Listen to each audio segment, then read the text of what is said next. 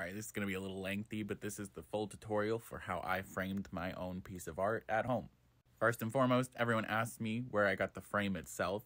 This is chair railing, specifically for wainscoting. It has to be for wainscoting because it has this extra lip, and that's where the art sits. But I used a miter box to cut that at 45-degree angles, secured those 45-degree angles with wood glue and a clip, and then I test fitted it on the painting a few times. I had to make some adjustments, cut some things. This is by far the most extra step. One of my corners was fucked up because I had to add an extra sliver of wood, so I built up the corner. You definitely don't have to do this because the next step is painting it. To get a good aged effect and make the wood look dynamic, I put a little brown into my gold paint. Then I took Rub and Buff and I rubbed that over the raised edges in a lighter gold color. I could have gone darker for the base coat, probably should have. But in person it looks pretty close to a gold gilded frame. I've handled my fair share before you fucking come at me.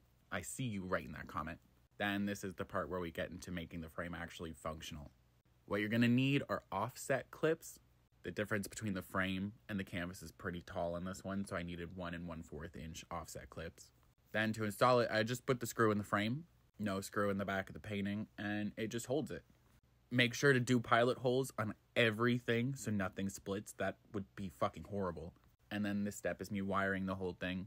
You can buy little kits that have all the screws and these little loops. But then you twist the wire down, loop it, and then twist it back down, and it'll hold the weight of the painting easy. And voila, for like $40, you have framed a piece of art that, to do professionally, probably would have cost me like $200 plus. Remember, the most important thing is the railing needs to be for wainscoting, and if you try this at home, please tag me. I want to see it.